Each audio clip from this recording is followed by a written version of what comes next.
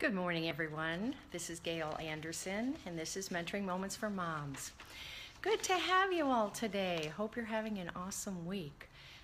We finally, in Tulsa, have settled down to getting a little bit cooler weather. Our fall is on its way, thank goodness. It seemed like we were having 90s all the way through the weekend. It was very, very hot. But hopefully we're going to have a gorgeous fall, and it's going to be a lot of fun. And I'm looking forward to just having some cool weather. So anyway, welcome. I had promised you a while ago that I would let you know about how you can purchase these Inspirational Moments for Moms cards. Now, first of all, these are a lot of the quotes that I do in my mentoring dinner. Thanks for those hearts. If you like what I'm talking about, please tap on the screen and give me some hearts.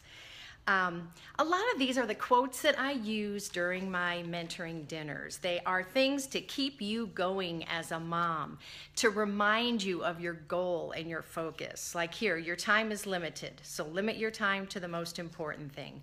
Be present in the moment with your kids today. 10 years from now, will what I'm doing matter? And I tell you what, that was something that I thought about all the time. So these are beautiful cards that my daughter Rachel used her graphic capabilities and made. They're beautiful. You can set them out in your house. You can have one for every day of the month to help you remember what you're doing and keep you going. Quality time happens through a quantity of time. Whatever you celebrate and reward will be repeated. These are things that I think will really help you in being a mom. Just help keep you focused, keep you on track. Anyway, I am selling these in this cute little bag, and these can be given as gifts. They'd be a wonderful gift for a brand new mom who's starting out being a mom and really wanting to get focused and intentional about her parenting. These are $17 if I have to ship them to you. If you do come to one of my mentoring dinners, you can get them for $14. And if you're interested in doing that, if you will email me, gailmichelle@gmail.com, and Michelle just has one L. Gail is G-A-I-L. I don't have my little card here to show you. Let me know how many sets you want and give me your address, and I will send you a request through Square Cash. And then you can Square Cash me, and I'll get them right in the mail for you. Really, it would make an awesome gift too, as well as help you, I hope. So today I've had several people asking me how they can make changes with their kids, how to start new routines with their kids. That's basically how I describe it. So I did write up some notes here. How many of you, like Taryn, how are you? Good to see you. How many of you do feel like along the way you make changes with your kids? You change rules, you change policies, you change something that you're gonna do on a regular basis. Let me hear from you. About an hour ago, I was hoping you were coming on to, yeah, it's about time, huh? I'm just getting sidetracked with many things in life. But I always have things to talk about, I'll tell you that. So yeah, this is something I've had down for a while that was requested. But we do make changes with our kids. We do want to change the way we're doing things, establish a new rule, maybe begin having a family night. Maybe you want to start having the kids be more responsible around the house, whether that be for household chores or for just keeping the living area clean, keeping their stuff put away. And you know what? That can be kind of negative for the kids when you come down. Okay, we're going to start doing this. Everybody has to do this. If you don't do it, you're going to be in trouble. So I'm just going to give you exactly what you need. Thank you. Well, that will help. So first of all, I think that you need to sit down and have like a family meeting together. Sit down and talk with your kids. And usually with mom and dad together, that's the best, because you're actually confronting it as a team, as a family, a really good thing to do. If you have something that you've been wanting to introduce that's new with your kids, a new routine, go ahead and just write that in so I can see what you're looking at.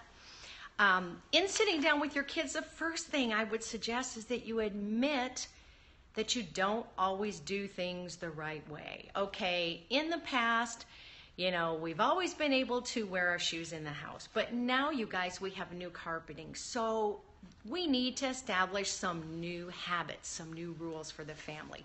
So Be humble about it if you're making a change, and also explain the reasoning behind it. Explain that you want to make that change for everybody's good. We certainly don't want to be having marks on the carpet and have to be using carpet cleaner or calling in a carpet cleaner. The iPad has been regulated for my 4-year-old always, but she only wants to watch YouTube lately. That's interesting. Interesting. So what is she watching on YouTube? Nothing educational. Well, then I would actually sit down with her and say, hey, this is a tool that we can use, but it can be something that keeps us from doing other things. Baby alive videos. Oh, that's cute. But even, Taryn, the habit of constantly watching something that is stimulating to where you're not doing anything is probably something that you want to curtail. Now, when I interviewed my son, Jesse, he talked about this specifically. So you might enjoy going back and looking at Jesse's interview. That was in September sometime, and that's on YouTube, of course, under the title Mentoring Moments for Moms. You'll see interview with Jesse Anderson. The change should be something that helps everyone, but it's also going to help mom and dad specifically. I let her use it 1 time a day for 20 minutes. Oh, that's awesome.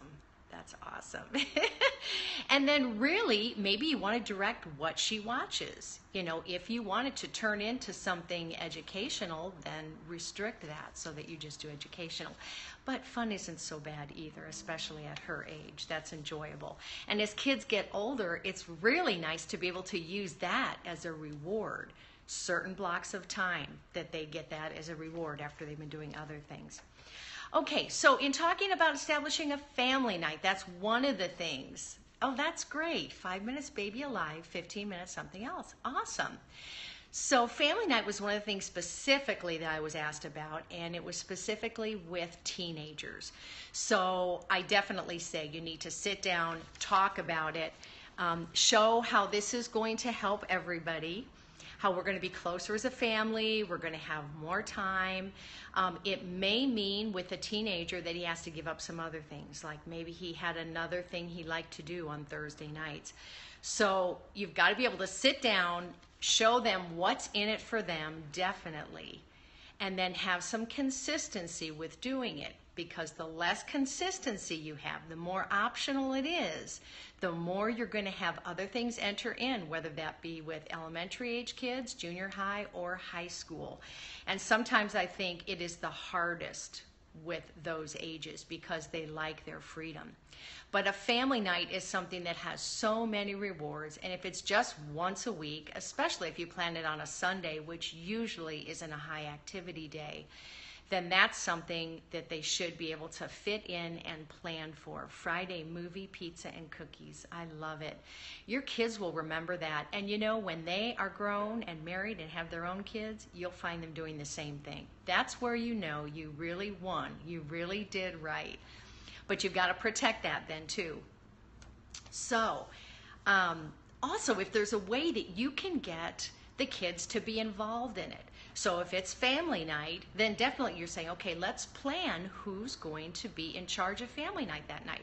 Have restrictions for it, like we had one where you couldn't spend any money, but say, okay, it's going to be your night to plan. We have 2 kids, 2 parents, so everybody's going to get a chance to plan once every 4 weeks. So that gives them some grit in it. They have some responsibility in it. They're getting something out of it. And it doesn't have to be a long, long time. A couple hours is awesome. It's the habit that you do over and over again and that you protect that is going to bring those rewards. Thanks for those hearts. I appreciate that. One of the things that we had to do when we started family night, of course, when we were doing it, was limit other activities. And sometimes that meant we could not have the outside teams or stuff like that, extracurricular activities. So that was something, especially with 5 kids, that we had to limit. But we showed the kids, okay, we're going to take a season off because we don't have these other nights to use, and we're going to have our family night here. And you know what? Another season, we'll get back into that. And during that season, then maybe family night can change to an easier time. There's always things that can replace. And instead of eliminating things completely, just take a season off, or be able to show them how this is going to replace it for a while. We're going to have fun with the family instead of with our friends tonight. Okay, other things to consider, and I think I mentioned this. Set a specific date to start, and then be consistent with that night of the week. If it's a roving day, you're going to find a lot more as children get older that they complain about, oh man, but I was going to go over to Billy's house on Thursday night. I don't want to do family night. But when it's a set thing, there's less arguing. That's like having the boundaries there. My parents didn't start this until I was in middle school, and it was a bummer. I bet it was. What did you feel like you were giving up, Taryn? Because obviously at middle school you had some other things that you wanted to do. And we have to understand that we're always not going to get, I could only pick one night to do something a weekend. You know what? We did that too. And I think it's very good because it's still, family night brings you back to that unit as the family. And then, yes, we love it now. And it also, if you're letting them go out whenever they want, 4, 5, 6 nights a week, that's really going to be pulling away from a lot of things. Pulling away from school, homework, family, relationships, and maybe extracurricular activities like music lessons. So there does need to be a balance between those things. So if you have a set date that you're starting and then a set night that you're doing this, there's going to be a lot less arguing. Same thing if you decide, okay, we're going to all clean the house together Saturday morning from 8 to 10. It's set, we're going to start it, and that consistency all the time. I was an only child. We didn't really have a set in stone fun thing. Oh, but you do appreciate the family nights that you had, which were awesome. So use this time to get that routine built in and then reward it. I mean, have something fun at the end of family night. Have a treat, have a snack, do something especially fun, which makes it worth it, and they can start building in that positive attitude toward it. If you also just reward them with verbal praise for cooperating, you know, if you're going to start cleaning the house together and everybody has their responsibilities on Saturday morning, that means the rest of the weekend is free for people to be able to do things. And it's also great because we have a clean house and we can all enjoy it. Training is a process. I want them to want to be with me. Amen. That's great. So make it fun. Don't expect everything to go smoothly at first, especially if you're just starting out. There will be ruffles and you'll have to get through that, but start out reinforcing them, not being too hard and fast, but do set it in stone. Yeah, this is what we're going to do. And you can actually have them help plan the night. At this first meeting where you start discussing it and we're going to start a new routine, you know that this is the only night you can possibly do it. So just kind of lead them in a discussion where you actually wind up planning it for what you think is probably the best time that you were going to plan it for anyway. Oh, here's one. If you're doing something like the housework on Saturday mornings, make it a game. If they're learning something new or given a new responsibility, make it a game. Set the timer. Okay, we're going to clean house for 2 hours, but I bet we can get this done in an hour and a half. Let's set a timer for 30 minutes. Everybody go do your job, and then let's see where we're at and how we've done. Really fun to be able to do that, especially if you're doing something like dropping a nap is on my horizon for my 4-year-old. I'll need to implement rest time. Yes, awesome. Don't expect things to go smoothly. Make it a game. Let's see, where was I? Okay. Oh yeah, with cleaning the house together. Help them to all be able to enjoy the fact that it is clean together, and you can enjoy that. I may have forgotten. Recommend rewarding that behavior. Yeah, I would. And definitely, I mean, the best thing, what I do with she's 5 now, my granddaughter, is I put her in bed at nap time with books. And I tell her she gets to sit there and read books, you know, for the next hour or 2 hours, you know, definitely have a limit on it.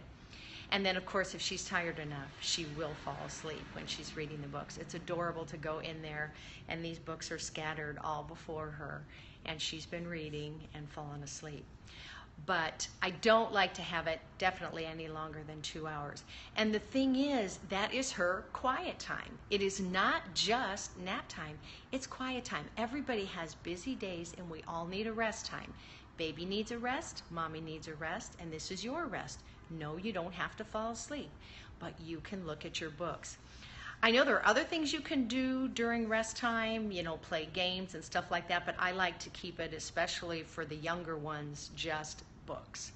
That is a great activity to promote, great thing to promote, reading of books, looking at books, telling the stories as you see them, since you can't read yet in the books.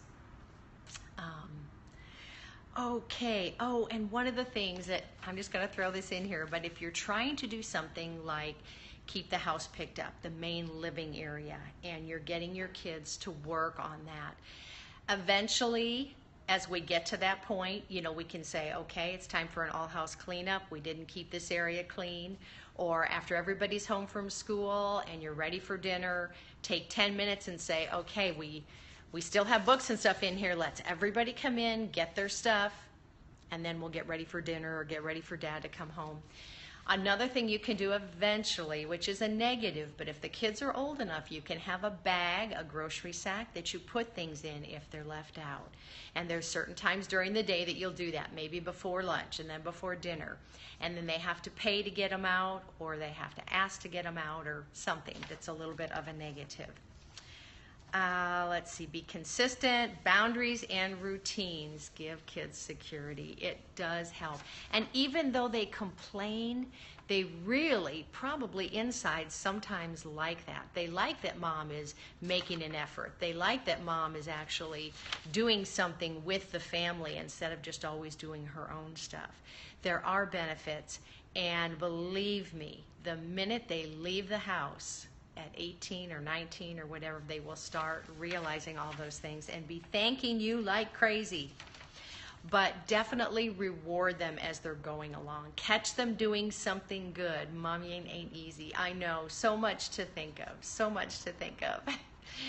But reward them verbally, or even give them special time with you, or a special time on a computer game or something like that. Thank you, Taryn. Sure appreciate that. Just so you can keep rewarding that thing. I am all about rewards. You can always go to consequences.